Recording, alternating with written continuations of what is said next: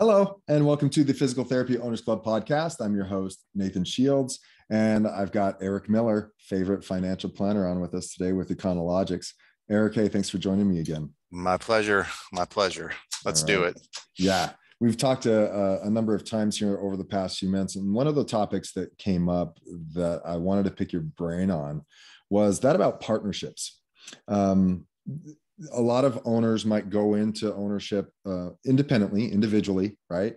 And some of them might have a partner that they're considering opening up their first clinic with. Nonetheless, I think it's an invaluable step to consider. Well, it's an invaluable thing to consider all the steps that make for a successful partnership. So for sure. Yeah. Right. Yeah. This is a marriage and might be just as difficult as a marriage.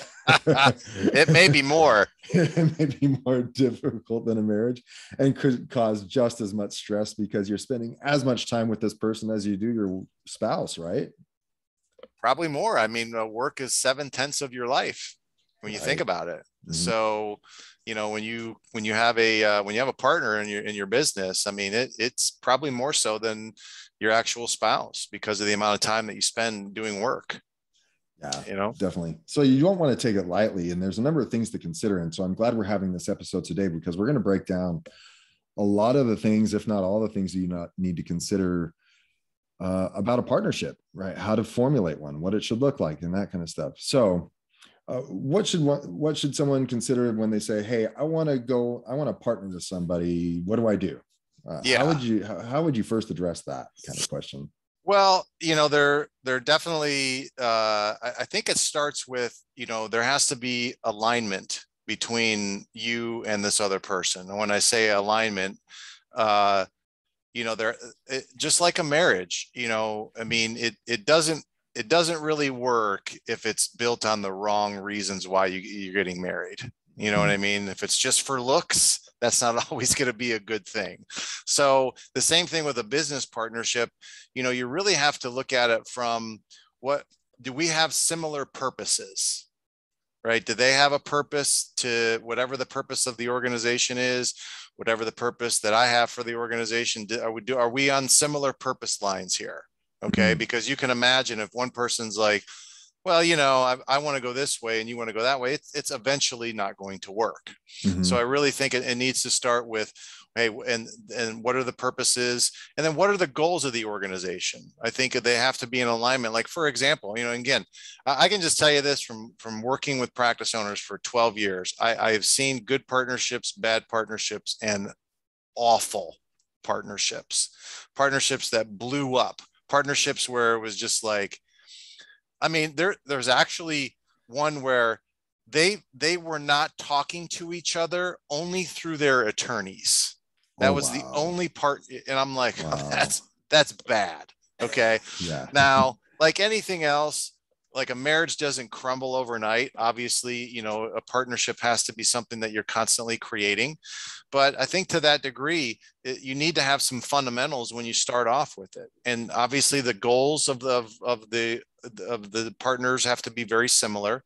Mm-hmm. Like we want to get to 7 practices and we want to do 7 million in revenue a year. And we want mm-hmm. to eventually transition out and sell to, a corporate group, whatever it would be. It's got to be pretty similar because you can imagine if one person's like, well, I want to get to 7 practices and $7 million. And the other person's like, I'm good for like 2 and just mm-hmm. kind of coasting along. That's not going to work. Right.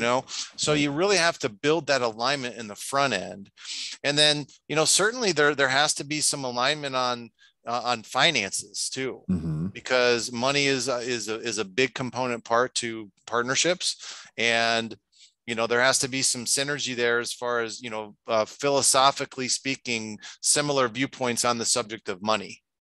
Okay. Because not one person's like, well, I need all this money right now. And the other person's like, well, we have set asides. We have to do this, this, and this. And, we can't just rip all this money out of the business. You know what I mean? Mm-hmm. Yeah. So I can definitely see that.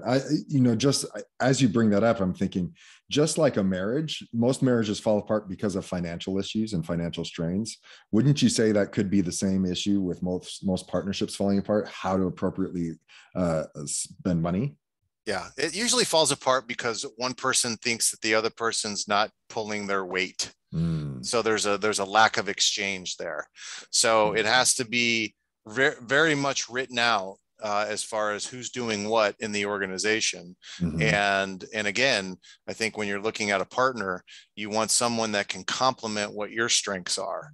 Right. You know, Right. and let's say that you're a really good technician. Let's say that you're very good at practitioner work, but you're not a really good executive. So Mm-hmm. maybe you want to bring on a partner that can really, that can do those, that has those skills, Right. Right. and so it's just kind of building that, but there has to be that alignment to start with. Of all the 100%. practice owners that you've talked to that are in partnerships, what would you say the percentage are of those that have been successful versus those who have not? I would think it'd be a large percentage that have not. That have not been successful. Yeah. Yeah, I mean, that's a good question. It's, I will say this, it always starts off really good. Mm-hmm. They're really happy. But like a marriage, one thing ends up happening is that you try to put the partnership on cruise control, and you stop creating it. You stop like Communicating.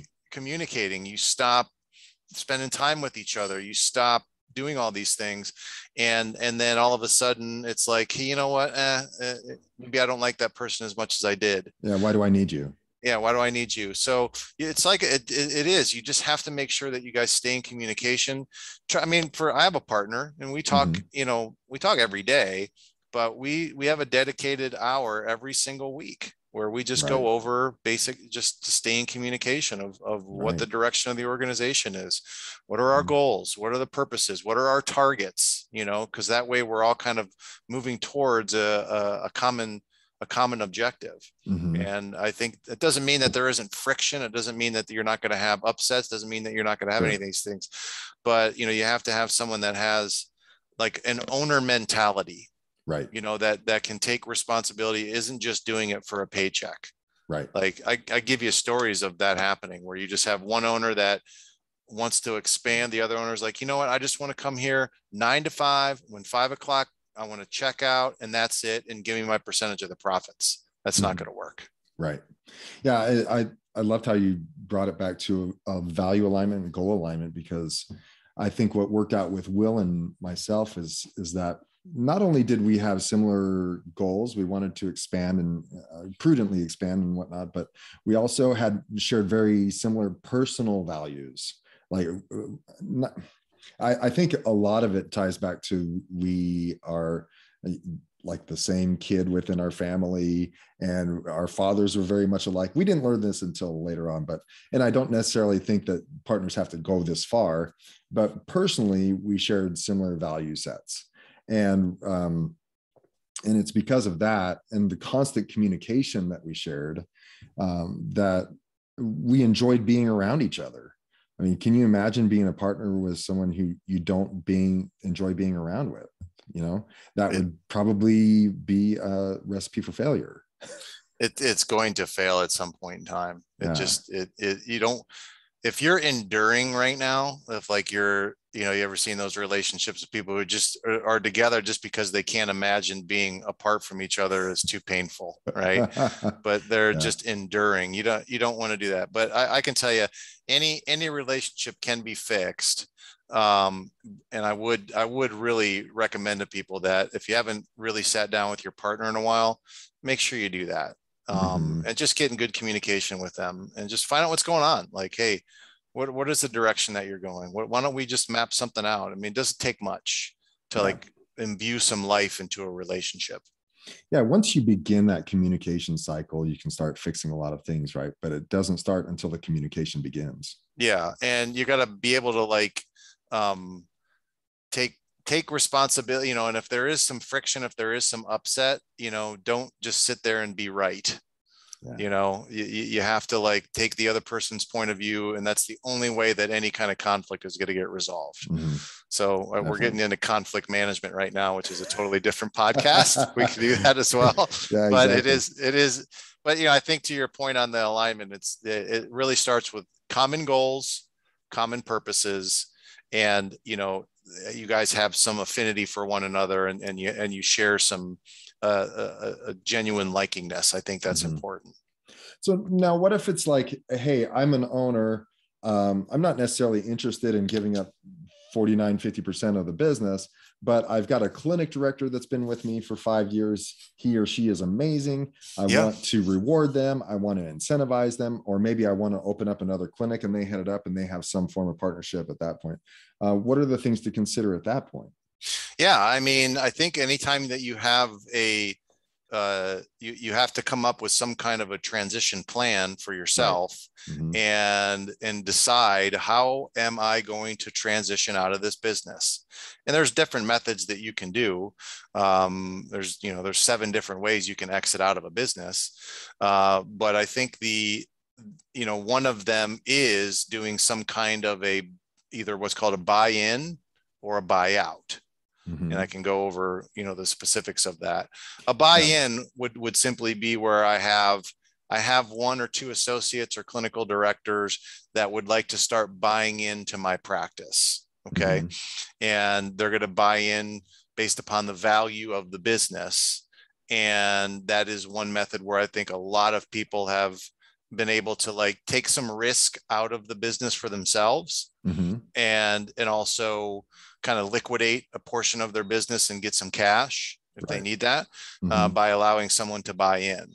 So that is a method to be able to bring on someone.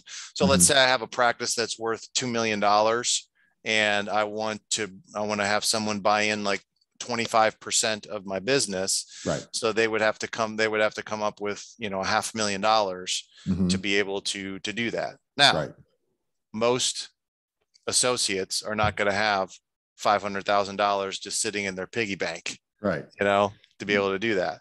So you have to be willing at that point to seller finance. Okay. So the benefit to you is that you're going to get the same amount of cash that you've been getting even before. Yeah, because you're just, the profits are just going to be paid back to you, except you're going to be getting it at capital gains tax rates, because it's going to be coming back to you at a lower tax rate than what you're getting. So, but that would be one method of identifying someone and then saying, hey, I'm going to let you buy into this business for, a predetermined valuation. Gotcha.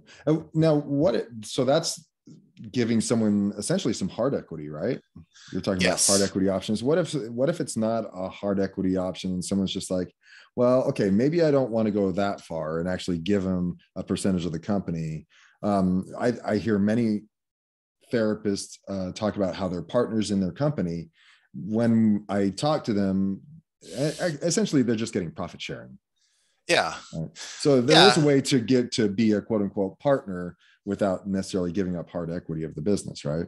Well, sure. I mean, you can designate money like executive bonus plans or something like that, which is just, the owner saying, hey, look, based upon our profit of the business, I'm going to share the profits with you, with selected people in the organization. Right. Usually it's like a management team. Okay. Yeah. So it's like, hey, you know what, if we're profitable, I'm going to give you 1% or 2% of the profits. And this is the arrangement that we would make.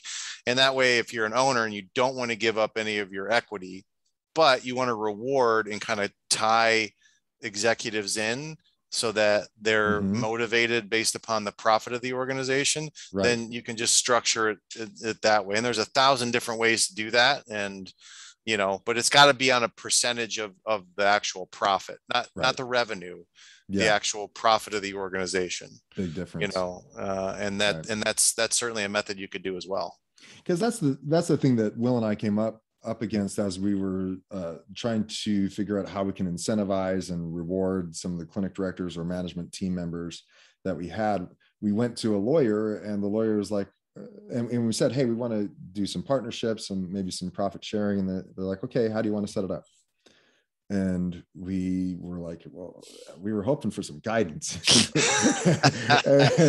And so the lawyer just said, well, you could do it 1,000 different ways. What do you guys want to do? And so I'm glad that we're talking a little bit about maybe considering the difference between hard equity and just in some kind of profit sharing models, because there's, like you said, there's 1,000 different ways to do it.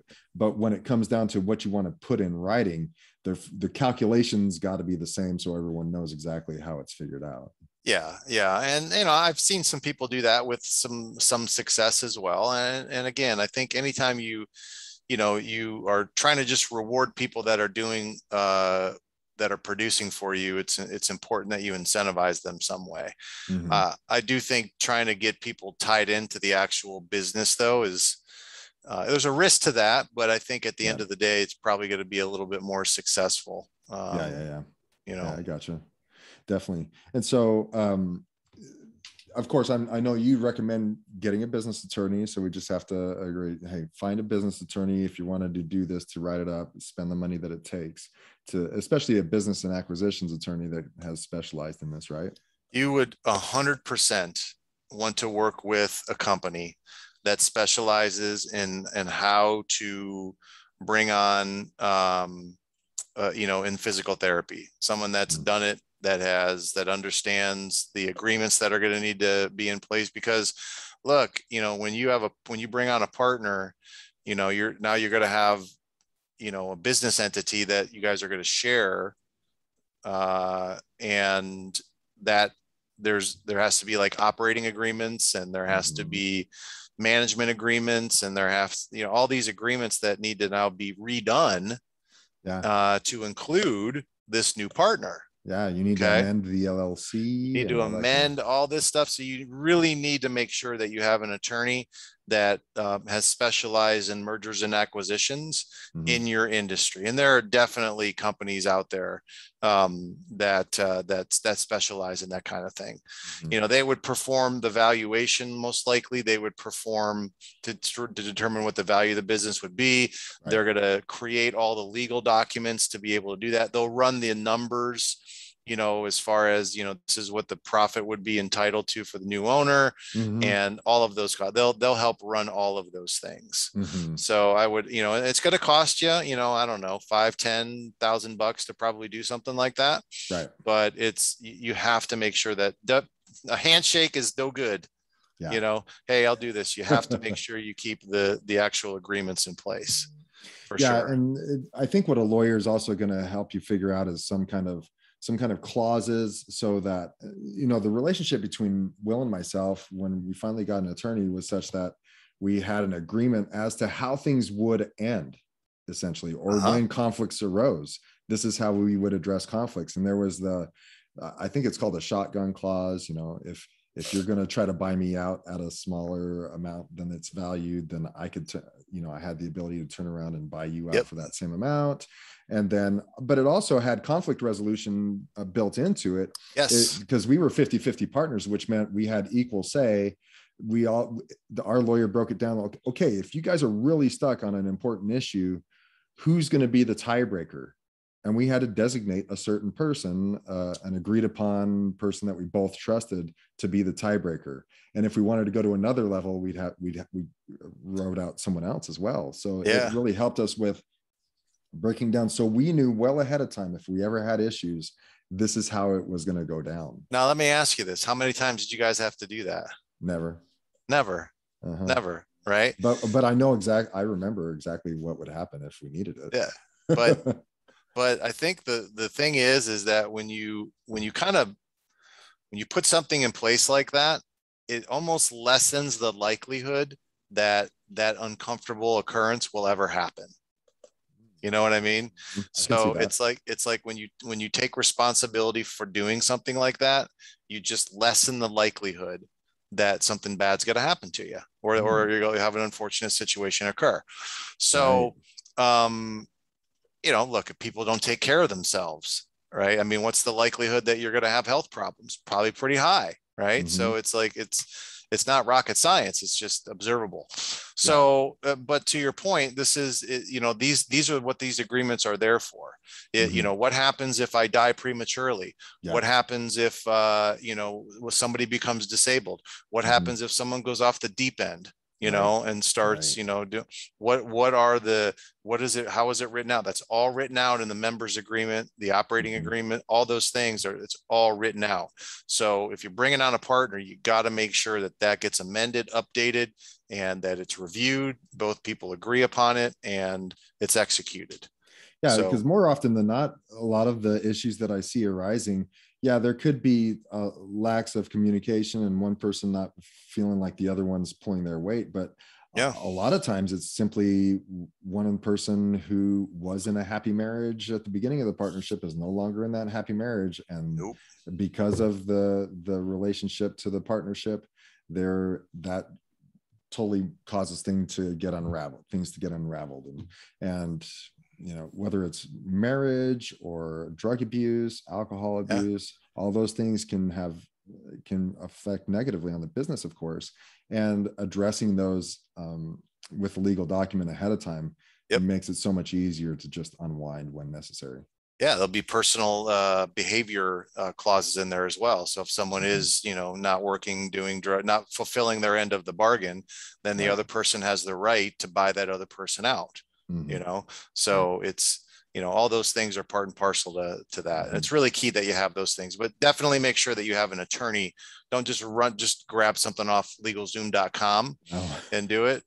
Make sure you have a mergers and acquisition attorney that actually does that for you. Yeah, exactly.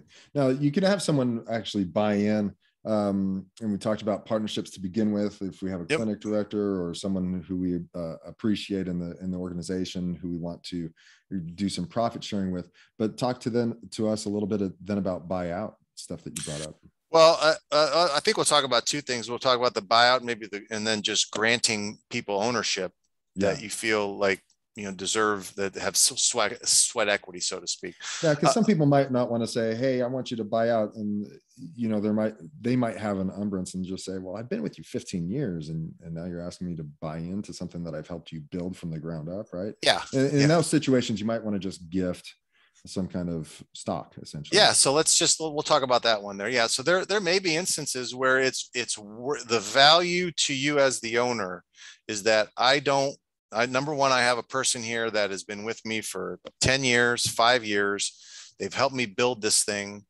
I really want to reward them. I want to give, I want them to, I want to be with them for the period of time that I own this business. Okay.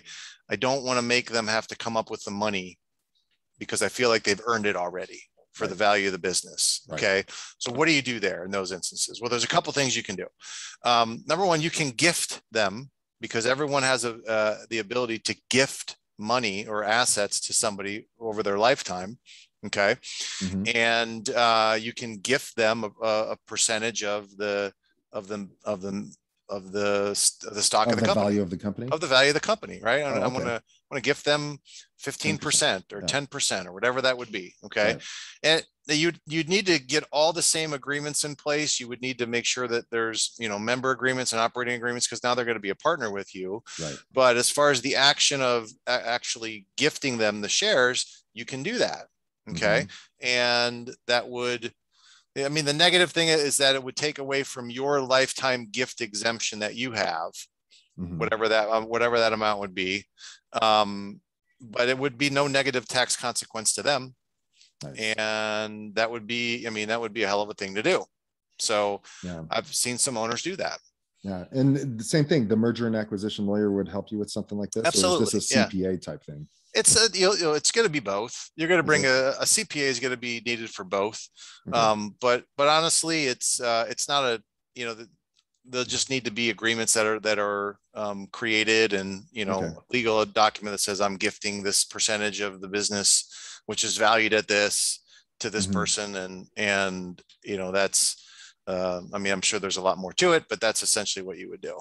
Yeah, and it's important to figure out how that's going to affect you and them, because it's a very nice thing to do that they're not going to get taxed on this gift that you're providing them. Yeah. But it also decreases the amount of gifting that you can do to other employees or even your children, grandchildren in the future, or wife That, in the future, right? that's the downside to it. So if you don't want to do that and you still want to be able to give them percentage of the company, then you would do what's called a grant. So it's a Mhm. little different. It's a little nuanced, but essentially you could, yeah, and this is how I actually got part ownership of our company in the Okay. beginning. I Mhm. got a grant of stock. Mhm. Okay. So what that means is that I got, let's say 25% of the company granted to me. Yeah. Right. So a grant, it was granted to me. Now I did have to pay tax on the value of whatever Of that that grant percentage. was. Yeah. Okay. Mhm. And I'm like, well, that's fine because I got the value of it. I just have to pay the tax on it. Right. It was a Right. big tax bill, Right. but essentially that's what the person would be on the hook for. Okay. Mhm. Maybe but they would be entitled to that percentage of the profits. So, maybe the first year, the profits that you get, you're going to go to Uncle Sam. Right. But after that, you're getting a percentage of the profits, and you have to pay for the value of the business. Okay. So Mhm. it's that is I've seen that done it probably at least a dozen times Mhm. for people that want to reward someone that's been with them a long time, Yeah. and or just want to keep someone really tied into them and give them the sweat equity. Mhm. I Gotcha. think it's a So really I think it's a really fabulous tool. yeah, and For hopefully the person who is getting granted that stock recognizes that, number one, that they are going to have to pay taxes on it, and you want to be upfront about that. But Of number two, that, course. that they recognize that it's still a gift, and it shouldn't be an upset for them to consider that they have to pay taxes on something that came to them for free, right? Yeah. Yeah, Yeah. if someone has a bad reaction to that, that's a bad indicator right there. That Yeah, you might not want to do that. you may want to rethink You that might want to point. rethink this partnership to begin with, right? Exactly. If you get that kind of a bad indicator, yeah. But that would be, I think, a very simple way to give someone that sweat equity that's been with you a long time and really tie Mhm. in a top performer that you think can maybe take over ownership or help the practice grow even more. Right. So Yeah. granting of stock is a really cool tool. Have you seen a granting of stock as well? I guess that's not a way to buy out, because then the owner doesn't walk away with anything. It'd be more of the buy-in. And have you ever seen a situation where the employees buy out the owner and then take ownership of the company? Have you worked in that scenario? Well, there's something called like an employee stock ownership plan. It's called an ESOP, which is Mm-hmm. actually a method of um, where an owner can, you know, take his shares and have the actual employees buy into like an actual, almost like a profit sharing plan, Yeah. and buy out the owner that way. Mm-hmm. It's super expensive to set something like that. You really need to have at least like $1 million EBITDA to Oh, be able to wow. do something like that. So Okay. not a lot of practice owners have that EBITDA. Mm-hmm. But I would say that it would just be as easy to have an associate or two maybe buy you out, Yeah, I got and you. that would be an easier method. Now you still Yeah. may have to carry a note in that scenario where you do a Mm-hmm. buyout. So let's say you have one to two associates that want to buy you out completely. They just say that we're going to buy you Right. 100% out, Right. right? So they agree the value is $3 million, and then we're going to pay you, $300,000 a year for the next 10 years at a six Uh-huh. percent interest rate. Right. Right. Okay, Right. Right. and you can do that. I mean, Mm-hmm. that's that's a buyout method. You just got Okay. to make sure that they know what the hell they're doing. That they stay solvent during that Exactly. time. Exactly. Gotcha. 100%. Gotcha. So if you're looking at maybe granting some kind of hard equity, then you're looking at a buy-in option, granting, or gifting, right? Mm-hmm. And if you're not looking at granting this person actual stock in the company, then you're talking about profit sharing models that could be rather diverse, Yep. essentially. And there's many ways to cut that pie. All in all, we're also saying, start with the basics. Let's go back to starting building the foundation. Make sure the values and alignment are there, the goals are agreed upon, and that everyone's in good communication, right? And then start with a mergers and acquisitions attorney and go from there. Yeah. I mean, it seems like a lot, and it really is. But I think if you start there, all the methods, all the techniques, all the technical stuff that can be figured out. Right. But really coming up with, well, I think the methods are really kind of an important thing, and having someone that has done it before or has some experience with it can give you the pros and cons to each of these different methods. Spend some time on it. Don't make a rash decision. Really think about it and look at it and make sure that it's beneficial for you. Because when you do sell a portion of your business, you are giving up that percentage of profits to your household. Right. So make sure that you understand, are you financially ready to be able to do that? And are you doing this to expand or buy you more time for yourself? Like, what's the reason? Like, really think about the reason that you want to bring on a partner from that respect. I would say that the clinic owners that have done the best, from my personal experience, are those that have successfully navigated this. They have somehow been able to, either with profit sharing or getting some kind of hard equity buy-in, have been able to bring on partners and expand their practices without them having to do it all. Right. There's something to having partners in each of those locations that incentivizes that person that's on site to really build it and make it successful. Those are the people that have been the most successful in the physical therapy owner space that I've seen. Yeah, I think you're right, which is another model too. You could just, if you want to expand, maybe, if you're looking at different locations, just partner with someone at that location. And, maybe you own 51%, they own 49% in some model. Right. And maybe that's, another way that you can expand as well. Just give, ownership of that particular practice. Right. Yeah. And some of the larger privately owned clinics that I know, they do exactly that.